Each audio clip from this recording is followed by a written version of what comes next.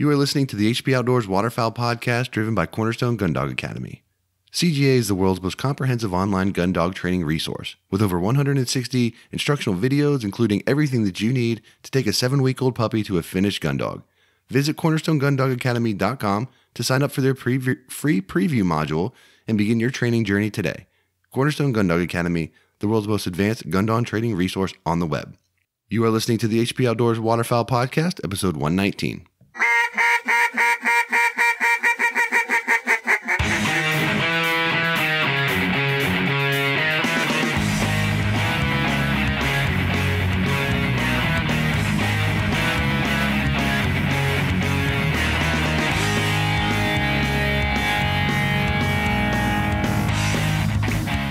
This week on the show, we're digging into the inbox.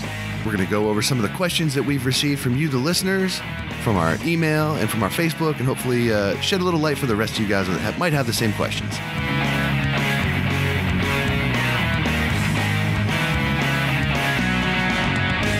All right, welcome to the 119th episode of the HP Outdoors Waterfowl podcast. This week driven by Cornerstone Gun Dog Academy and Quack Rack. Quack Rack is a premium decoy and gear hauling solutions for your UTV or boat, 100% American made, front racks, roofs, roof baskets, and rear racks. Get an inside look by checking out episode 75 of the HP Outdoors Waterfowl podcast, and also follow Quack Rack on Facebook and Instagram, and by checking out the hashtag Haul More, Shoot More. Visit quackrack.com today. Welcome to the show. Excited to have you here. We're your on-demand audio source for all things waterfowl and waterfowl hunting. If you're new to the show, welcome. Make sure you head over to hpoutdoors.com. Check out all the past episodes we've got over there for you. If you're new to the show, you can also find us on iTunes, Stitcher, Spotify, iHeartRadio, all the great places where you can find podcast content on the internet. You can find our show. You can also catch us on social media, Facebook, Twitter, and Instagram. If you're on Facebook, head over to our listeners group. Check out what we got going on in there. Say what's up to my co-host, Dan Harushka. Dan, what's up? Not too much, my man. I found out that Coca-Cola has always been brown. Yeah. Yeah, that was a letdown for sure. Not gonna lie. A little bit of a letdown.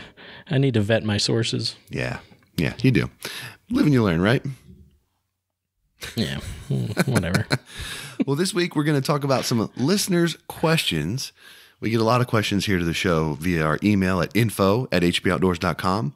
We also get a ton of questions on our Facebook listeners group, where we've got a lot of guys in there that are more than willing to talk shop and be helpful and discuss a lot of things waterfowl and waterfowl hunting. So we've got a couple questions that we've pulled off of there as well to share. So we'll run through some questions here this week. And, you know, there's probably a lot of folks out there listening to this show that have some similar questions to what we're going to go over today.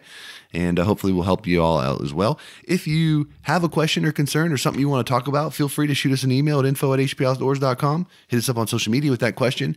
We'll answer you there. And then we like to compile questions here every so often and do listener question episodes so that we make sure that we share all of that information with everyone listening. So we love those. Keep sending them in, and we'll keep helping you to the best that we can. Before we get too much further down the road this week, I do want to take a minute just to thank Gunner Kennels, engineered for your dog and designed for travel, built for your peace of mind. The G1 Kennel has set the new industry standard and put Gunner Kennels in a category all its own. Gunner Kennels was started to protect your pet, and it continues to be at the center of everything that they do. They're dedicated to building the best and safest pet travel crate on the market, because man's best friend deserves man's best kennel. Check out their G1 series of kennels and accessories at gunnerkennels.com. Also to 737 Duck and Goose Calls, original design, select grade components, superior sound, and unparalleled service. 737 takes exceptional pride in producing the finest quality, best built premium calls in the market today. They're made right here in America and offered only direct to customers through their website. Shipping in the U.S. is always free, and international orders can now be accepted online. 20-day money-back guarantee and a lifetime warranty accompanies every call purchased. 737 Duck Calls lead the flock. Also, thank you to Dunn's Sporting Goods. Dunn's is a family-owned and operated business with 2 locations, Peevely, Missouri, and Marion, Illinois. They've got over 60 years dedicated to providing the outdoorsman with the best deals on hunting and fishing gear. Check out their selection at shopduns.com, as well as on Facebook and Instagram at shopduns. Check out for weekly specials and giveaways. They've also created a discount code for the listeners of our show, so you can use the code HPO to save 10% on your purchase. Some restrictions do apply. We appreciate all the companies that support our show. We also appreciate the companies that provide discount codes for the listeners of our show. So head over to the HP Outdoors website, check out the discounts tab, find out how you can save a bunch of money with a lot of great companies. So we certainly appreciate them and everything that they offer us. All right, Dan. So we're going to cover some listener questions this week, but before we get into that, there is a few things that I wanted to bring up here, and mostly of note is the fact that the recommendations for the Atlantic Flyway, mallard, and Canada geese bag limits and season changes have been accepted. So it looks like it's officially official that is what a change that will be coming to our flyway here next year. Yeah, that's not. The mixed emotions are like overwhelming because, 2 mallards and depending where you are, 3 geese down to 2 geese or 2 geese down to 1 goose. And it's tough, but at the same time, you understand that these changes are not made for the hunter. They're made for the resource. So it's tough. And I know a lot of people are upset about it, but it's something that we got to do. And it's going into effect if you like it or not. Yeah. I mean, obviously there's nothing we can do about it as hunters. But I think that's a great point, understanding that the regulations are set forth for the resource, not for the hunter necessarily. And, I think the thing that I'm hopeful is that it's just, hopefully this is not long term. I mean, the declining numbers and things have been trending that way for quite some time. Hopefully that this is something that will be effective and it will provide, a bounce back to those numbers to where they're more comfortable raising the limits again. But more so than the limit adjustment to me is the fact that they're cutting the Canada goose season to 30 days. That is a significant cut because, here where we hunt, a lot of times you can do a mixed bag hunt, right? So you can go out and you can have a chance to shoot a couple honkers, maybe a couple mallards, wood ducks, ringnecks, whatever.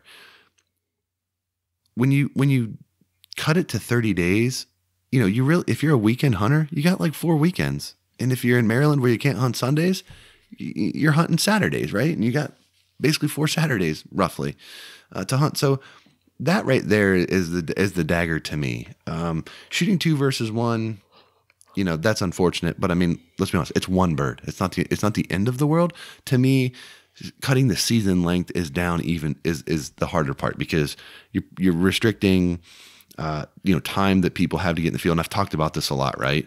If you have kids sports and you're trying to get kids into the field, like that just makes it so much harder to do. So it's unfortunate. Hopefully it's not a long-term thing, but it does appear that is going to be put in place next year, and it's going to be the reality.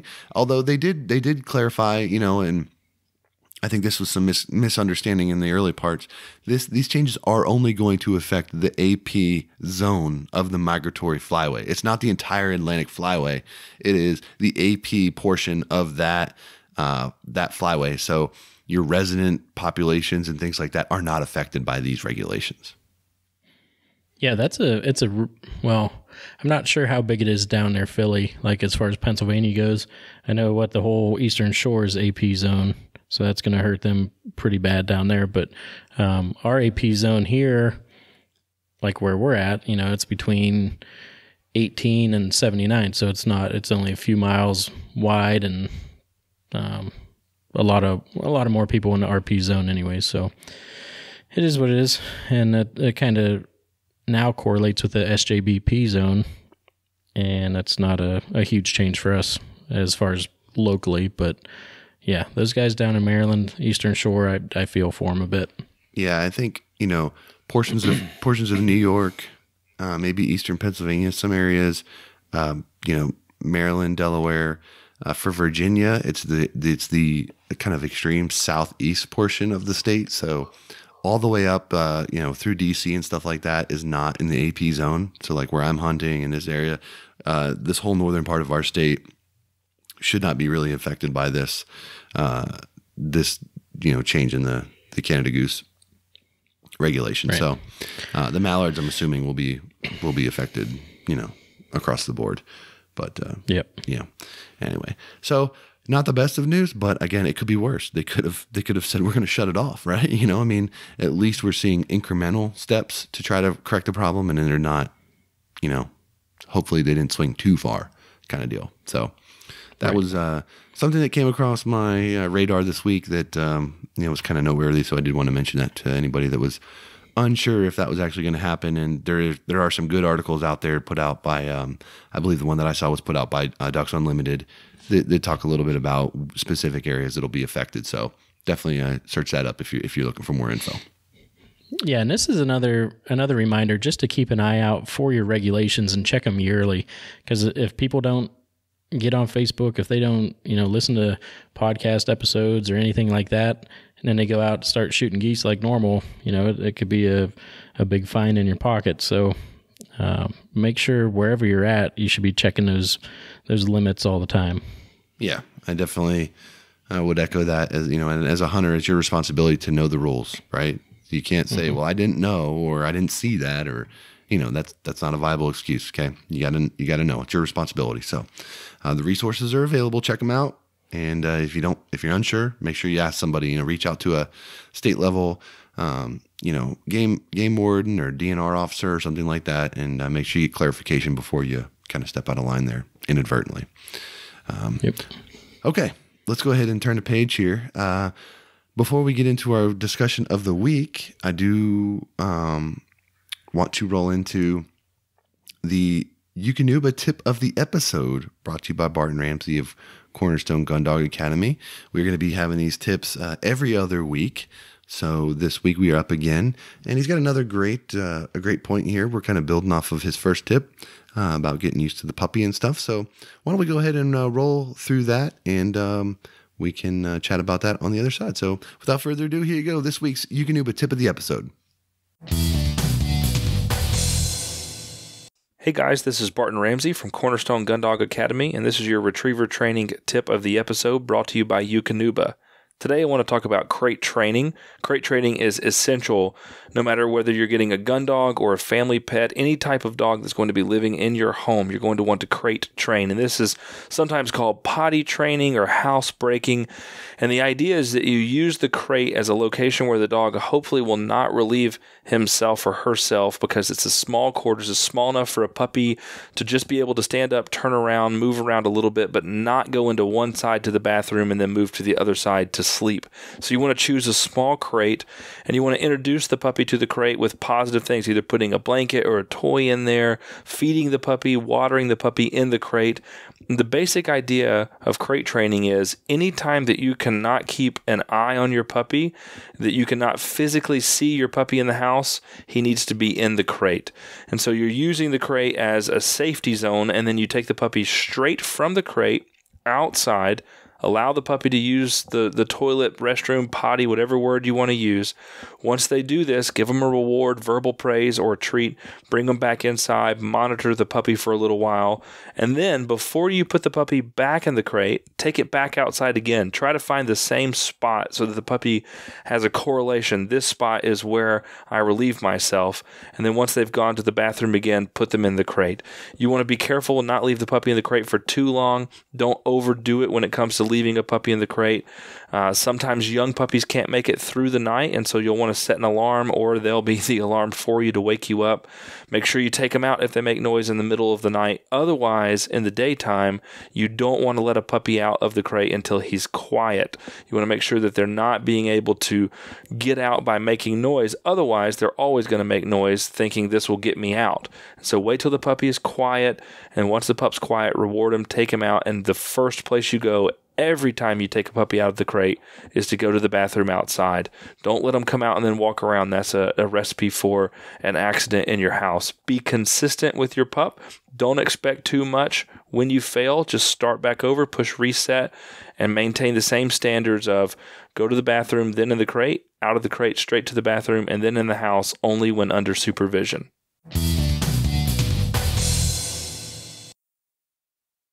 All right. Hopefully you guys enjoyed this week's Eukanuba tip of the episode with Barton Ramsey from Cornerstone Gun Dog Academy. Dan, I think crate training is very, very important, as Barton highlights. And, it was one of the things, my dog is not a gun dog, but, all of that, when you create that transition, coming home and having that safe space and understanding how how it can be structured to help you learn the potty training process and things like that. That's also very, very critical, and being consistent with your behavior and how you handle that is so important for a dog that's learning and trying to just kind of get the ropes and stuff. And that sets him up for future successes when he or she can count on you as the handler to be consistent and give consistent praise and consistent feedback so that the dog can learn and not be confused. And that only is going to benefit you down the road as you continue down your training journey. Yeah, consistency is the key. And, just getting that routine in place, you come home, you take them right out, like he was saying. And even one thing that really sparked my mind was talking about going to the same place, going potty, and Alex, who we had on first aid, he moved to a new state and he has a big backyard now. And I was like, man, whenever you take your dogs out, just walk them on that tree line in the back of your yard and, make sure they go potty there, and then they'll just start going there. That'll be their place. So he messaged me a couple days later, and he said that his dog doesn't go to the restroom anywhere near his house. It's always in the back quarter of his yard, which was super cool to hear. So, right off the bat, even older dogs will learn that trick. And another thing Barton was talking about, which is probably the most difficult, is not letting a puppy out when they're crying. And that, some long nights, I'm sure, but if you break from them crying and let them out, then that will never end. So, hold strong for the first couple of days and make that the routine. Yeah, it's so brutally hard too, because they have no quit. I remember my dog's first night in the crate was like 4 or 5 hours solid, and I just was like ready to freak out. But you're right, they don't forget things like that. And when you do it once, it's so hard to come back. So dig in, suck it up, just know what you're getting into. And, it's always interesting because it's almost like when you're potty training a kid, it's like you pick a weekend where it's like you got a long weekend or something like that. You got nothing else planned, and you're just going to stick the kid on the pot every 30 minutes, until they get it, right? It's like, you just have to brace yourself and be like, I got nothing else going on right now. Then just making sure I keep this dog in the crate, during the period of time that needs to be, and staying consistent and things like that, because it's just so important to kind of get that consistency. So great point by Barton this week. And I'm loving these Eukanuba tips of the week, and I look forward to them coming every other week. So I think with that, let's go ahead and turn the page and transition a little bit again and get into this week's topic of listener questions. And again, as I mentioned earlier in the episode, we pull these questions from emails that we get into our email personally at info@hpowoutdoors.com. We pull these off of our Facebook group, people just asking questions in conversation. If I see something that I think is a good question that a lot of people might benefit from, we'll grab that. Or if I see something where we're getting the same question a lot, right? Like a lot of people have the same question, we'll note that too. And I think the one thing that I want to point out about these questions is they sort of span the gamut, right? Some of them may be basic. A lot of, if you guys have hunted for a while, you might be like, yeah, that I don't have that question. That's not even a thing.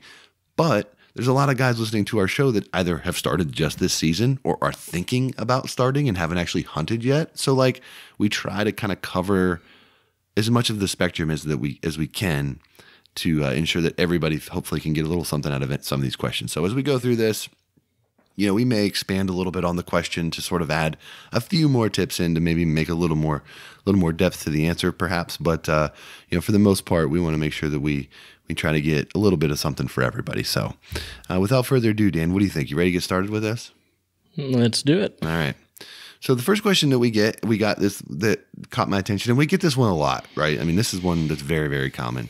The question, and I'm not gonna read these. I just kind of made notes as to what they were. But essentially the question was about mixing decoys, and particularly mixing wood ducks with mallard decoys. Okay. So a lot of guys that are getting started, they either buy used or get hand-me-down or whatever. I mean, they don't have a big selection of decoys. So they worry about, well, can I use them all? I've only got 20, but they're mixed species, and, can I throw them all together? What do I do?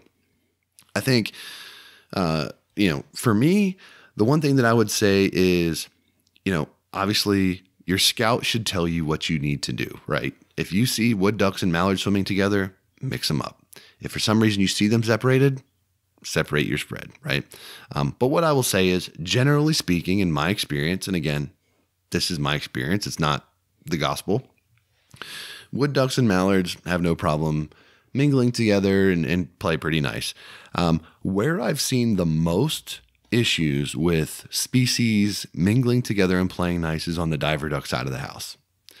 Historically, buffleheads tend to group up together. Golden eyes will do the same. They'll like to group up together. Having said that, I've killed a ton of buffleheads over spreads of canvasbacks and bluebills.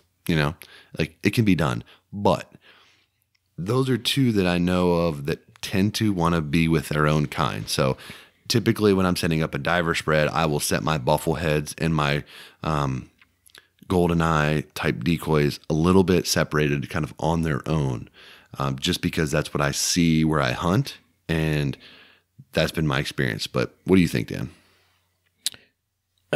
Being up here, northern Pennsylvania, we have wood ducks for about the first month of the season, but we get teal that, they'll stick around. The green wings will stick around for a while. But our opening spread will consist of wood ducks, mallards, and teal. I think there's never been an issue. I've never seen anything that would make me change that or think otherwise, that we're not approaching it the correct way. One thing that I always do is have a jerk rig on the wood ducks, and I'm not sure why I do that, but it seems like, a lot of people will say, wood ducks don't decoy. Some people say they certainly do decoy. It seems where we hunt, they know that they want to be in a certain spot. So we get on the X and we hunt them there. And it's once we started using the jerk rig with the wood ducks, those things dive bomb right onto them. So if you have them around and you're just getting into it, get a jerk rig set up, get them on your wood ducks, and man, when they're starting to come in, just pull on them a little bit, and you should get some shooting in. Yeah, and that's something that I'll add for you guys out there that are getting started and getting hand-me-down, spreads or buying used or whatever. If you're looking to just get started, rigging up some sort of jerk rig system that you can do, or you can buy one commercially, but getting something in your spread that will move water on the top, like create motion in the water, is very, very important. A lot of guys see spinning wing decoys and stuff on TV, and that's what they want to put up. And those can work too. But it's so critical, as you mentioned, to have something to disturb the surface of the water and create that motion. The jerk rig is perfect for that, and you can create them yourself, DIY, pretty easy. You can buy a nice commercial one. There's a lot of options out there to accomplish that task, but it's definitely one that you shouldn't overlook. And it doesn't matter if you're putting wood ducks on there or mallards or teal, something to stir the water up and get that motion going will help you out. So mix them up if you think that's right. If you're worried about it, spread them out a little bit. You're not probably going to hurt yourself either way. I was going to say, we hunt so many times either in, little ponds or, swampy areas with dead trees. I don't want to quite call it timber, but maybe some dead timber standing. And usually there's not too much wind there. So if you're in a stream or a river, yeah, you have enough movement where you don't need one. But if you're just starting out, even, wrap some fishing line onto one of your decoys and yank on that for a little bit. See if it makes a difference for you. Yep, no doubt. All right, let's move on. This is a question that came up just recently, and I thought it was an interesting one. And the question was essentially, if you're hunting ducks and you've got geese decoys out there that you're using for confidence and things like that, are you going to blow a duck call at those ducks if you don't have any duck decoys out, or are you going to blow a goose call? And I'll let you go first on this one. I would keep blowing a duck call. I would start out with a duck call, and if I see anything that seems out of the ordinary, I would probably go to goose. If I saw any geese, I would be calling to geese. And I think when we were out in Kansas, we had a full goose setup in the field, and I know a lot of the times there were a lot of geese coming, and we were calling to geese, and ducks were dive bombing in on us. So calling to geese over a goose spread for ducks works. I've seen it. And I think, we definitely killed ducks over those goose decoys too. So by calling ducks. So I think either way would work, honestly. Yeah, I mean, I think your first thing to do would be to call ducks. So even if you're hunting a goose spread and you see ducks, use a duck call. But don't be afraid. This is just my opinion. I'm not going to be afraid to blow my goose call too a little bit, because the reason why a lot of times we put geese out is because they can be seen, the more confidence for your ducks, right? You can also you can blow a goose call pretty loud. You can cover a lot of range with goose calls, particularly if you're hunting on water. You can blow that thing and get out there. And so my calling technique would probably change. I'm not going to be sitting there like running them hard and kind of trying to call them in. I'm probably more trying to convey a sound of relaxation and confidence and just kind of like whatever. Again, I do think the duck call is probably your primary thing to do. But if you're hunting in an area, and this is what I come to, where I hunt, as soon as the sun comes up and the ducks start flying and they fly down the river, every time they pass a blind, you hear quack, quack, quack, quack, quack, quack, right? Everyone's just crushing those duck calls, and those ducks just are like, all right, and they keep going, right? In a situation where you're trying to be different and you're trying to stand out and convince a flock of ducks that, hey, that spread's not the place to be. My spread is the place to be. Doing the same thing that everyone else is doing is not going to do it for you. You have to mix it up. You have to be different. So incorporating that goose call is not going to hurt you. Definitely not going to hurt you. And it can only help you. Maybe it will, maybe it won't. But I would never rule that out. I wouldn't rule anything out. Okay. Hunting is too unpredictable, right? You never know what's going to work on any given situation. The day you got it figured out, you don't. Okay. The second you think you know everything, you definitely don't. So just try something different. Don't be afraid to blow the goose call. If it doesn't work, put it back in your pocket, right? What's the harm that you can do? But my thought is, if you're using geese to visually communicate confidence, why would the sound of geese communicating confidence be any different or any less effective? That's my 2 cents. Anything else to add to that? That's all good points. And, I've never really set, after talking to Field and Clay Hudnall about their goose setup for ducks, I've never had that amount of goose decoys out compared to duck decoys. So I think I'll probably transition to that more just to see how it works. And I'll probably put this theory to the test and use the goose call and see if it calls in more ducks. Yeah, why not? Can't hurt. All right, here we go. Why not? Might as well try it. This is another question that came in that's right up your alley. Diver spreads. How heavy of a weight are you going to use on your single rigged diver decoys, Dan? Since I am not the big diver guy, but I do hunt divers, and when I do, I just put those either, depending on the day, either the 4-ounce lifetime decoy rigs or their 6-ounce. That's what I do for a single. But again, that's on a lake with, not a ton of chop. I don't get out on the big lakes like Lake Erie or the river. So that one I might transition off to you. Yeah, I'm gonna say for most people, 4 ounce is not gonna be enough. I'll caveat this by saying I don't ring any of my diver decoys on singles. I run them all on long lines. But if you're gonna run singles, I would say a minimum of 6 ounces, sometimes 8, depending on what you need. Because what I will run is my honker floaters, and if the water's shallow enough, I'll run them on lifetime rigs. But if it's not, I need more length, and you still need.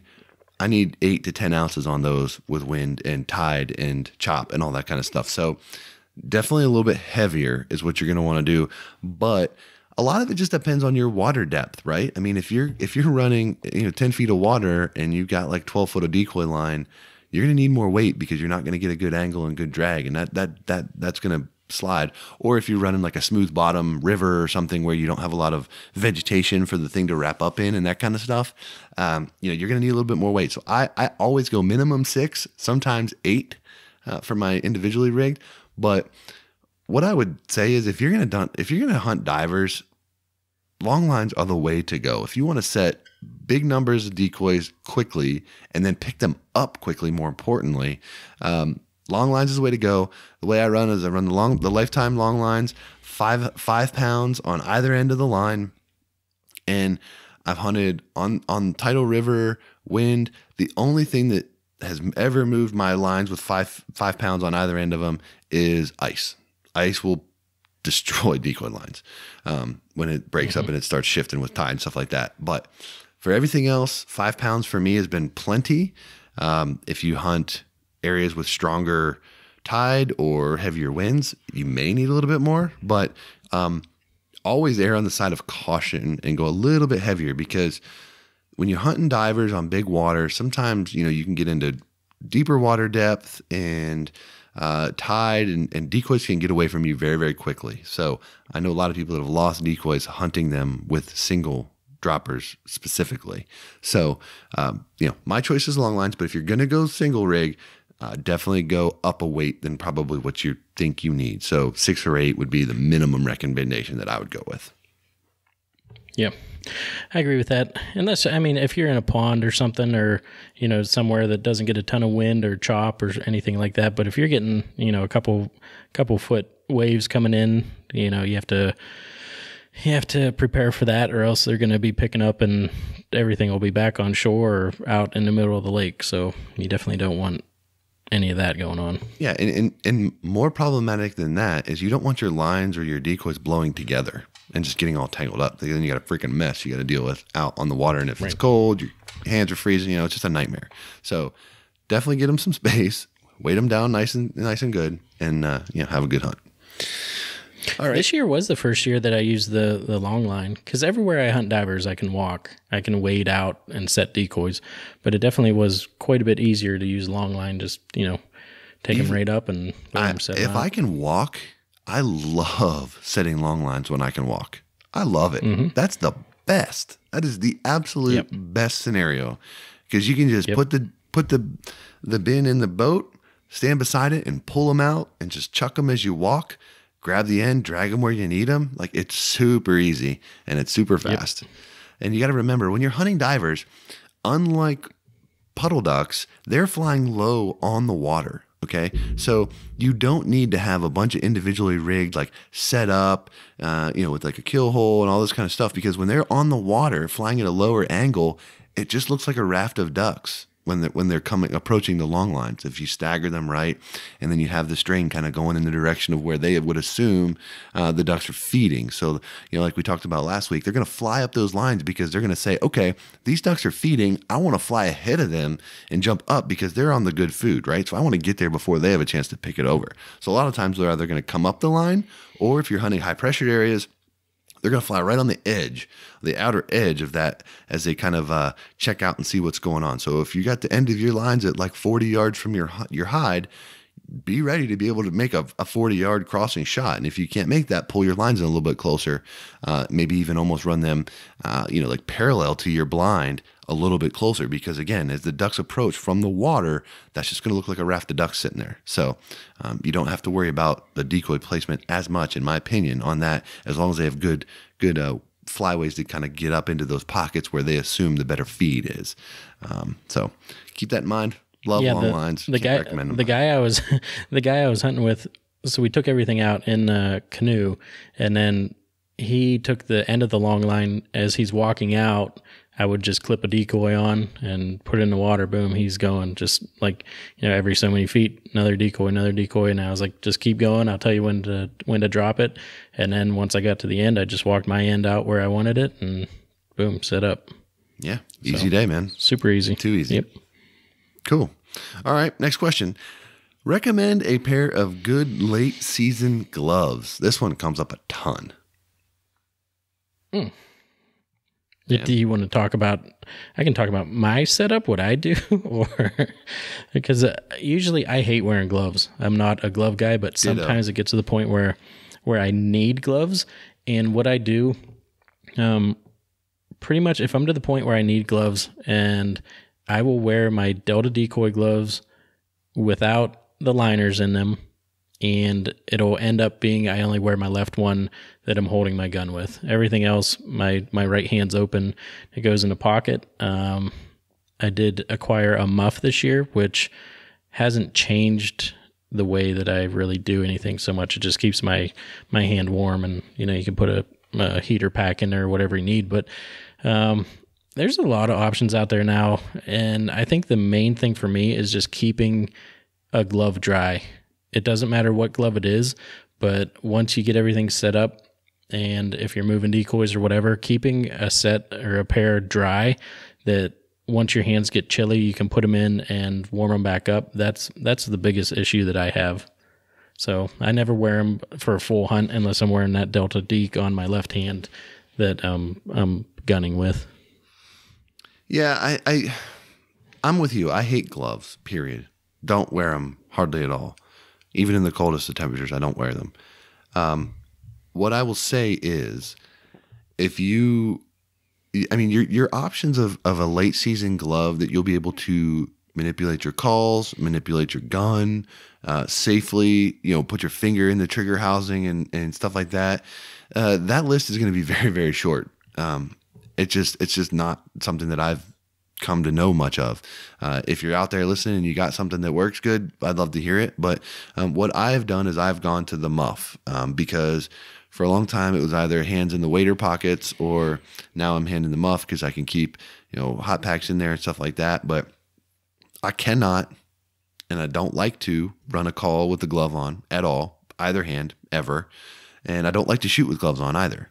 I like to feel the dexterity on my safety. I don't like it. So I don't wear them. But I have the Delta Decoy gloves. I like them. If I use them, I'm using them only to set up and pick up decoys. I run them with the lining in them. Any glove that's going to be waterproof, whether it be, the simple, those Harbor Freight ones that are like welding gloves where they got the rubber outer coating with the knit kind of inside. Those work great for picking up the gloves. Decoys, but you're not going to shoot your gun with those on. It's just impossible.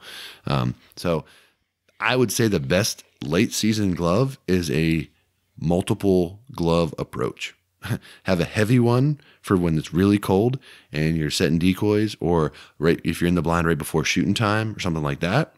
But then as shooting light comes up and you're getting like your best flight of the morning, I would scale down what I've got and try to use your pockets more, or try to use a muff. I love the muff. For me, that's very it's a very useful piece of kit for me when I'm hunting, and it's one that's become sort of a mainstay for me. So that's the best option for me. A late season hand warmer is better than a late season glove. I'll tell you what, I have been using the Sitka Gunner gloves, which they are a leather glove, and they are very, you get a lot of dexterity out of them. I did when I was up in Maine and had the -50 wind chill. I had the Delta Deke on my left hand, and I did shoot the eider with a gunner glove on, just because any skin that was bare up there was starting to hurt in a matter of seconds. So I did wear those there. I wear those out in the field a lot, but still shooting, it's usually a bare hand, just because I like the feel of the trigger. Yeah, and obviously we both, as we've said, we both have Sitka varieties of gloves. There's a million other gloves that are just as good and will do the job. Okay. There are other options out there. What I would say is try the different ones out and see what's going to work for you, and understand what you're trying to get out of it, right? Like if you're trying to shoot with these gloves on, you have to go in like with some sort of like thought that, hey, there's going to only be a limit to how bulky they can be to where I can actually do what I'm trying to do. So I think, having that thought process when you're looking for that glove and trying on as many as you can to kind of figure out where that sweet spot is something you can consider. And, I remember, growing up, some of these gloves, the best gloves I ever had were like some of these just like little knit ones that had great dexterity, and they weren't real heavy, but they were super warm. So trying different things that you may not think would be a great choice sometimes end up being a really good choice. So don't discount certain gloves just because they're not like big and bulky enough that you would associate warmth with. Look at some of these more streamlined ones that are just, well made and, can really do the job. So, I don't know if we actually answered that question or not, but that's my 2 cents on it at least. Good late season gloves. We talked about what we do. Yeah. Seems to work. All right, let's go on to the next one. All right. This is a question we get, like, it's definitely up there. And I'm phrasing it in one way. We get it a bunch of different ways, but the way I'm phrasing it is people want to know, is it worth it to upgrade your shotgun, right? We get all the time guys saying, I shoot a Stoger, I shoot a Remington 870, I shoot a whatever, you name it. And they say, but I'm thinking I want to go with the Super Black Eagle 3, or I want to go with an Extrema 400, or I want to, Retay's got these new guns, whatever it is. They want to know, is it worth it to upgrade their current shotgun to a new one, basically? And they look for recommendations. They look for people with, who have used them, and they want kind of like, they're sort of looking for validation on the shotgun purchase potentially. So what are your thoughts on that, Dan? It's funny because when I saw this question, I thought you meant like upgrading, like upgrades to your shotgun, not Negative. upgraded shotguns. But to this point, I think it's the worth it thing is really getting to me lately. Because what is it worth to you? Is it worth not having jams, or is it worth is that a weekend vacation to you and the wife? Is it worth spending that money on a new shotgun? Is it, what is a $1,800 shotgun compared to what you're using? Is it worth it to you? You know what I mean? Like, is it a drop in a bucket to you, or is it a life-changing amount of money? And the worth it thing is really just something to consider. Obviously, if you're asking this question, then you probably have the finances in place to make that decision if you want to.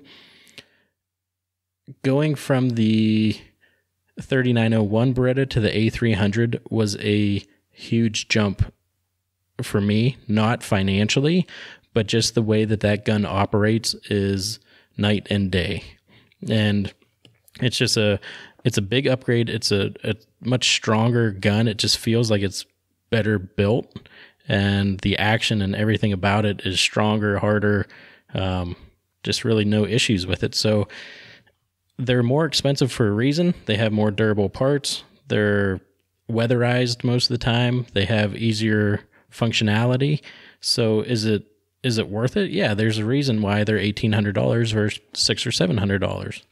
And I think if you have the money and the worth it part is not a big deal to you financially, then yeah, I would say go ahead and do it, or at least go and, depending on what you're looking at it, go and shoulder it. If any one of your friends have the gun, go and shoot it to see if you actually like it, and go from there. Yeah. So this one for me is this is my opinion on the situation. If you're looking to buy a new shotgun, or you're considering buying a new shotgun, I would always approach this from the position of, I want to buy a new shotgun. I don't need to buy a new shotgun. Okay. You can go out and kill ducks with an 870 pump action Remington that you've had for 25 years. Absolutely deader than dead. Shoot your limits, right? You can do the same thing with the Super Black Eagle 3. You can do the same thing with a A300. There is no need, quote, air quotes here, need to upgrade if you have a shotgun that functions, right? If you want to, then yes, it's worth it, because as you go up, you will get more features and benefits from the different price tiers, right? So maybe you're interested in coming from a pump shotgun to an autoloader shotgun, okay? So now the question is it worth it for me to go to the $1,800 model, or is the $600 or $700 model going to be sufficient, okay? So that's more where your weight comes in. It's not because you need to. It's you're weighing about what you're going to get for your dollar, right? What you can afford absolutely should be your number one thing. You should buy what you can comfortably afford. And the good news is there's probably never been more affordable, good options on the market in that mid-price range. And I'm calling that from the $600 to $900 price range, right? In that price range, you can get great offerings from, Beretta, Retay, Franke. There's probably others that you can get. Benelli, you can get them in that price range and be absolutely satisfied. You know, we both shoot A300s, $700 gun. I've had no issues with mine. Guys out there that shoot the A400 Extreme, double the price, great experience, no problems with them, right? On the flip side, every one of us out there knows someone who owns an $1,800 shotgun that's a single shot that they just can't get it to work, right? Everybody out there knows someone that's had a cheap lower end auto loader that hasn't worked either, right? So like, I think the perception that, well, if I buy an expensive shotgun, it's going to perform flawlessly is a mistake. And then it's also a mistake to think, well, if I buy a shotgun that's only $600 or $700, it's not going to perform well for me. That's also a mistake, right? Those options are there now, right?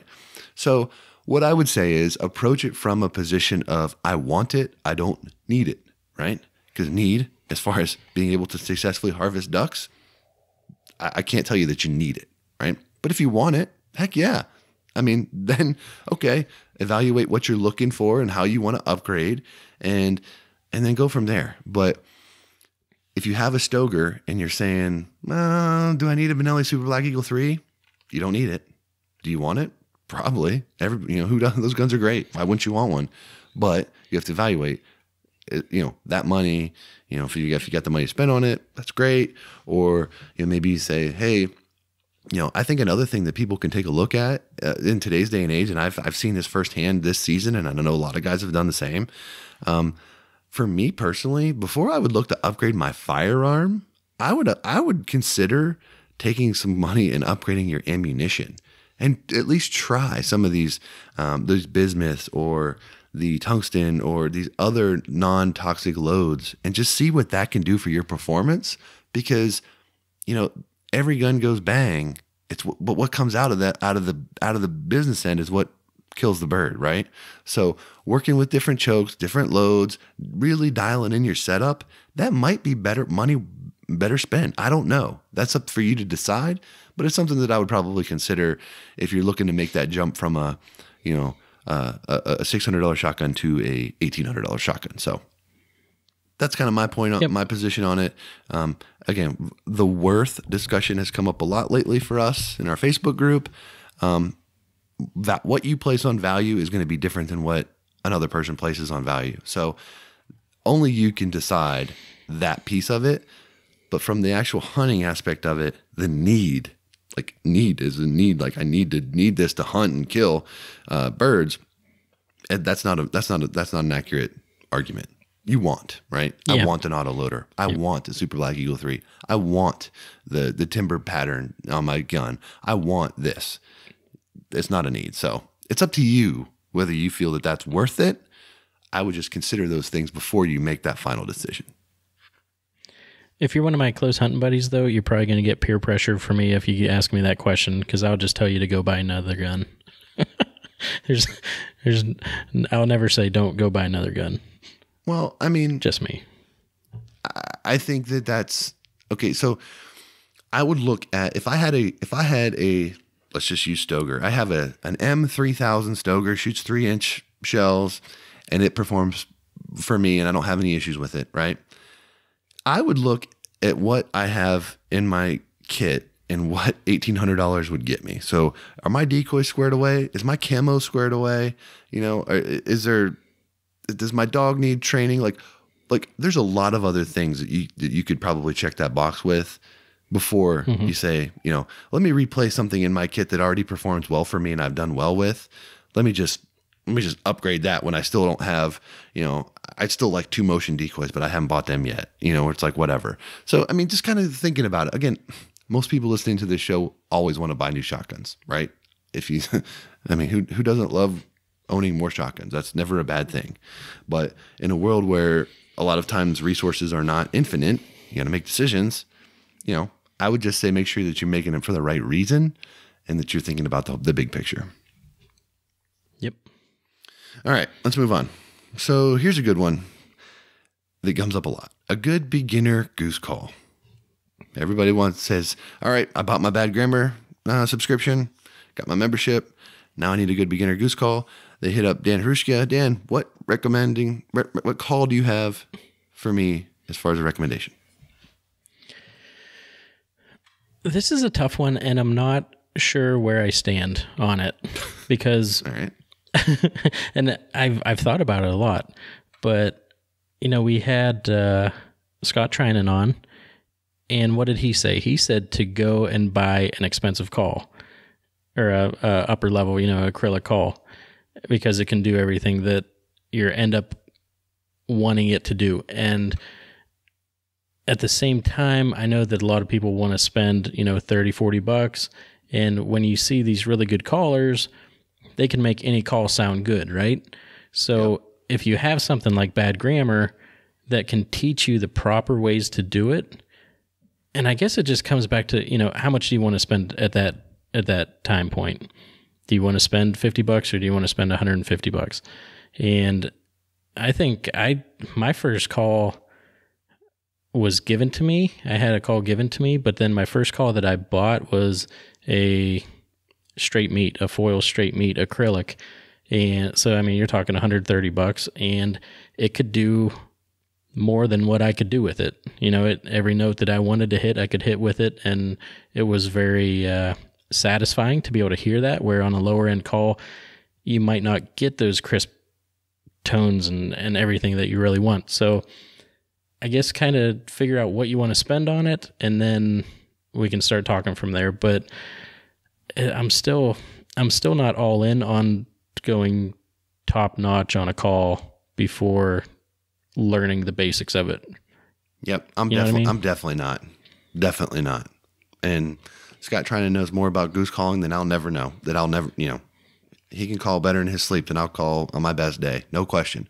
But I cannot recommend someone who's never picked up a goose call before go out and buy a $150 call. I cannot do it. If you want an acrylic and you want a call like that, I would say try to find a used one. Okay.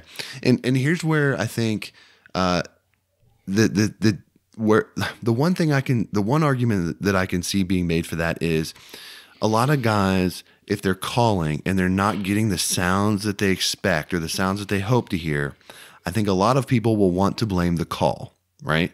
So if it makes you more confident having an acrylic call in your hand, then do that. But I would try to find one used on the secondary market or something like that. If you're reasonable enough to say, I'm learning, it's not going to sound great right away. Like, it's going to take time. You can learn on $20 and $30 calls. The field proven. I'm drawing a blank on it. The Polycarb Raptor. That's a $30 call that can sound great. There's many other ones. The Delrin calls, those are a little more solid material. You get those in the $50, $60 range. Those are good options. There are a lot of options, because if you buy a $150 call, you call on it for 2 weeks and get frustrated and disappointed and you quit. That's a waste of your money, right? So you've got less risk buying a $20 or $30, zinc power clucker and trying that out and saying, okay, I get that I'm blowing into a polycarb call. It's not going to be as crisp, but you're still learning the mechanics and you can tell that you're progressing. You'll know when it's time to go to something different. And every call is going to be a little bit different as far as ease to blow, as far as how much air pressure it takes and all of those different things that kind of go into it. But at the base of it, they all work off the same principle. And being able to manipulate the call well comes down to the mechanics of how you do it. So to me, you can practice those same mechanics on a $20 or $30 call as you do on a $150 call. Because anybody out there that's watched Bad Grammar, you'll know that Scott does this. When he's trying to teach you how a sound is supposed to sound, he flips the call around and blows it into the other end, right? So he wants you to hear his tongue cutting the air and the air being presented into the call, right? That's the mechanics. That has nothing to do with the fact that call is $150. That's the important thing that you need to realize, is that it's so much about mechanics and presentation, not so much the call that you're doing it into, at least to start, in my opinion. So that's right. Where I'm at with it. And the same thing, if you can go to a store and try a few different calls, or go to an outdoor show, whatever it may be, go and try different calls. Because, if someone told me when I was first starting out to go and try an expensive molt gear call, which I'm not the greatest caller in the world, but I can call geese in and kill them. I have trouble with the molt gear calls, and I don't know if my hands are too fat and I'm just not that good with my hands to where I can, manipulate the brag pressure on the EX3. And that's what I bought one, and I couldn't get a hang of it. So if I told someone to go spend $100 and some on the acrylic call there and they couldn't do anything with it, then I'd feel pretty bad too. So go out. It's almost like a shotgun, shoulder it, go out, try it out, and see if it's something that you can play with. Yeah. And I would think too, one other thing to keep in mind, and,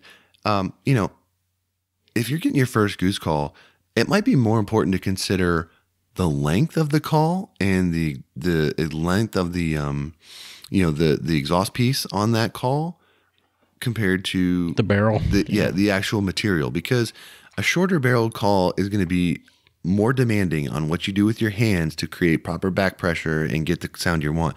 You get a longer barreled call, it's going to be more forgiving, and it's going to allow you to make more mistakes and not require so much of you as a caller having great hands, right? So things like that are probably as important, if not more so, when considering buying your first call compared to, well, should I get a polycarbonate or an acrylic, kind of thing. So all of that stuff plays into it. And like I said, I agree. Go to a show if you can. Talk to some call makers.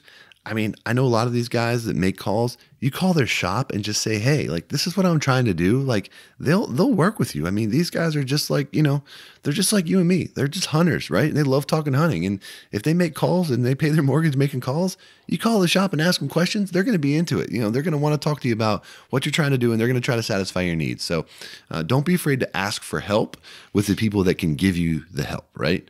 So I don't think there's anything else. And a lot of the times when you call the shop, it's the owners that you're talking to, and they know ins and outs of every call. So don't be afraid to take that route for sure. Yep, no doubt. All right. Next question. Why does Dan report fake news? Ooh, this is awkward. So I've been going to the same site, trying to acquire knowledge, and it's funny because in college, this is a random fact that's actually a fact. My homepage in college on my computer used to be like a useless knowledge website. So every time I'd open up a web page, the first thing I would see would be the useless knowledge fact of the day. So I've always enjoyed reading some of that stuff. And now I just have to vet my sources, because apparently Coca-Cola was never green. I think it was in green bottles for a certain point, but as far as the actual color of the beverage, it never was. And I got called out real quick on that one. Yeah, I mean, in the world of people are fact checking. I was going to say, in the world of fact checking, I got a private message on Facebook that says, I found the answer to this in less than 30 seconds with one hand while I was driving. So I'm like, oh snap. Oh, that is unfortunate. Yeah. So I got owned on that one. Yeah. I think the response is we're just going to do better. That's all. We'll do better. I'll hit up Snopes before I bring it on air. That's where I'm at. All right, let's move on. We've got a couple more questions. This one here is a really good one that comes up a lot, and this one's right in your wheelhouse, so I'm going to let you take first crack at this. People want to know about wearing fishing waders for duck hunting. So whether you've got a nice pair of Sims waders that you wear for fly fishing, or maybe you've been fly fishing and you want to get into duck hunting, but all you got's a pair of fly fishing waders. Everyone wants to know, can we wear that duck hunting? I'm worried about the boots coming off in the mud, all that kind of good stuff. So that's Dan's setup. So I'm going to let him take this one. Go for it, Dan, now. For sure. The Sims have been a godsend, and I know there are tons of more breathable waders on the market, but I think my biggest problem, or my biggest issues going into that, was the stocking foot versus the boot foot. And when I was looking to buy, I was going to get the boot foot, but they didn't have the boot foot in my size. So when I was looking, I was a little scared. I reached out to a bunch of the guys in Montana that had been wearing the Sims for a long time, and they said, no, go with the stocking foot, because if you're going through mud and stuff, you want the stocking foot. Like, your foot does not slide in that at all, and I wouldn't say you don't get stuck as much, but I have had like zero issue with my boot moving whatsoever. And then, the breathable wader, it's just, so much better than neoprenes in every aspect. And if you layer correctly, you're gonna make it through it. I still cringe when people say when it gets cold, I go to my neoprenes, and it's mind boggling the difference. Yeah, I think the biggest thing here is, you're seeing more companies going to breathable waders. So I think that a lot of people are making that transition and realizing that it can be done. I think the bigger point to this is that, if you've got fly fishing boots with stocking foot waders, you can wear those duck hunting. I mean, you can lace them up and you shouldn't have any problems with them like getting stuck in the mud or any kind of stuff like that. So layer up, put on what you got, and get out there and get after it. You start hunting more, you're going to realize your hunting waders are going to take a beating, a absolute beating. Mm-hmm. So, you may want to get something different, or you may want to get something a little more rugged maybe than what you got or whatever, but know to start, the fly fishing waders are good. And, a lot of guys are still wearing those. A lot of guys are going to stay with those. Sims makes a great product. LL Bean makes great ones. A lot of Orvis, a lot of great companies out there make good fly fishing waders that can also dual hat for hunting. Because let's be honest, waders are expensive. It's a great opportunity to be able to check two boxes with two birds with one stone. If you get a great pair of waders that you can wear in the duck blind and on the trout stream. So definitely a great idea. I'm a huge fan of that idea if you can get yourself into that. All right, here we go. Last question that we're going to hit here, Dan, and this is also a really good one, I think. The question came into us is, what's the best way to repay or show appreciation to someone who's taken you on a hunt, like if they lease a property or something like that? So what's a good way to show your appreciation to someone that says, hey, come out to the lease and join me in my group or whatever for a hunt? I would say, even though it's a free invite, I would be asking how you can contribute, whether it be breakfast, whether it be gas to get there. But I think almost more than that is be a good time. You know what I mean? Like, be there on time. Don't be the person that stands out as being the turd of the group. Go and have fun and really make it a good time. But there's always something you can do, either adding to the fuel bill or whatever it is, and then you can always finish up with whatever their favorite case of beer is or something along that line. Get them some whiskey or whatever it may be. Make sure they know that it is appreciated, that they thought of you to invite you out there. Yeah, I mean, I don't think that most guys, again, I could be speaking out of place here, but I don't think that, if me and a group have a lease and I invite you on a hunt, I don't think the expectation is that you're going to pay me to come hunt that, right? I mean, right. I've leased it, or other groups leased it, where it's for our enjoyment. We want to, we invite you because we want to you have a good time with us or whatever. So I don't think the money piece is exactly where I would go with this. I think you hit a good point. Be a good dude. Just be a good hunting buddy, right? I mean, that's sort of general all the time. But I'm going to take it one step further, where you said, ask, what can I do? Can I do this or can I do that? In my opinion, don't ask, just do. That means show up with donuts, show up with coffee, do what you can that that they will appreciate, and don't ask for their permission. Bring donuts to the blind, bring coffee, whatever it is. Bring breakfast burritos, bring something.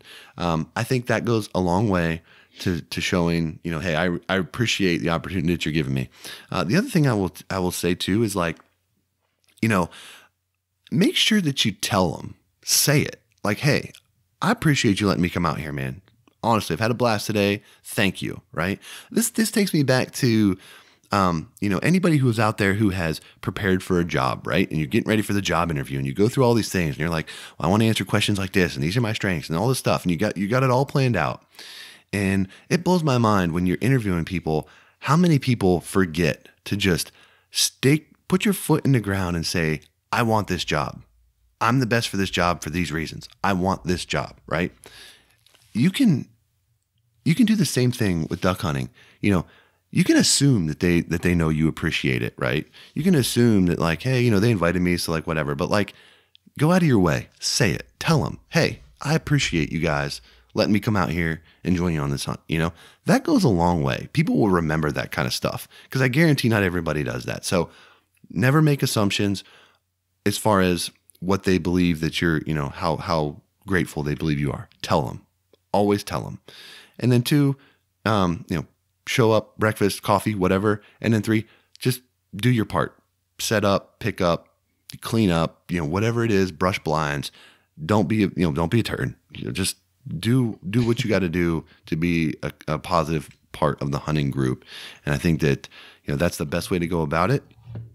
And, again, I my biggest thing is just to make sure that you tell them how much you appreciate it, and that, Yep. and that candid, moment, just kind of saying, hey guys, I appreciate it. I've had a blast. Thank you so much.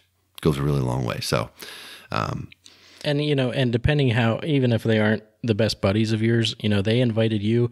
Next time you have a banger hunt, or you have a good a field, a good scout going on, make sure you reach out to them and try and pay that back.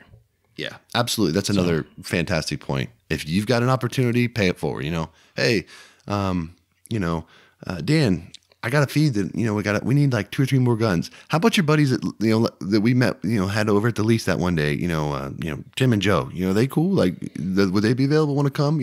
That kind of stuff is definitely what it's all about. And that's how you build out your network. That's how you get invited on more hunts. You get invited on more opportunities to do different things. So, the biggest thing I would say is the fact that someone's asking the best way to repay or show your appreciation, you're already going in the right direction, right? I mean, the fact that you understand that you need to be appreciative of that opportunity is half the battle.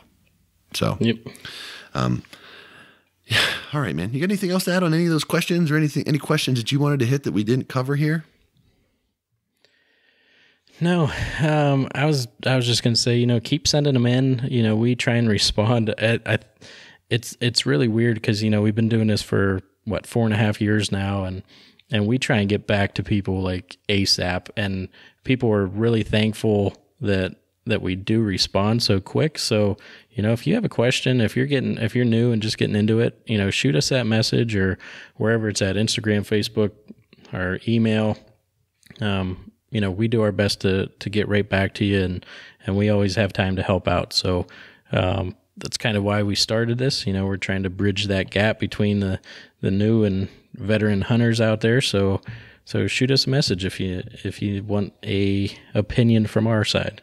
Yep. And I mean, I've told people straight up that send me a question. I'm like, that's a great question. I don't know what I would do in that situation. Here's my thoughts. Could try that. But, if nothing else, it can be a dialogue, right? We're more than happy to just shoot the breeze and say like, hey, this is my scenario. What do you think? Because, we learn from that stuff too, and it's like nobody out there has hunted it all, and nobody knows everything. So a lot of times just kind of getting a couple people together and chatting it up spurs new ideas and good opportunities. So don't be afraid to send us your questions, and we'll do our best to get back to you. And we'll try to do these types of episodes periodically so that everybody can kind of learn from the questions that we're getting and we're talking, kind of having on the side. So that's kind of what we want to do, is make sure everyone has an opportunity on those things. So, all right, Dan, I think that we've covered the questions we're going to cover for this week. What else you got that you want to hit? Anything?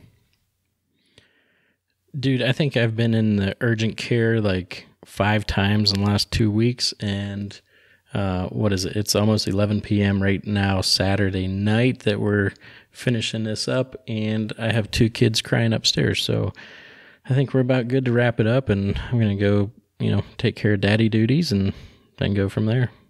Yep. I think I've never seen anybody deal with more illness and sickness in your house than you have in the last week. So, dude, so many, 2 with the flu, and then a sinus infection, and the wife is on steroids and an inhaler for her lungs, and she usually has 0 issues and just can't stop coughing. So me and the boy, we're holding strong for now, but next week might be a different story. Yep. So that's where I'm at. Only a matter of time, bro. Yep.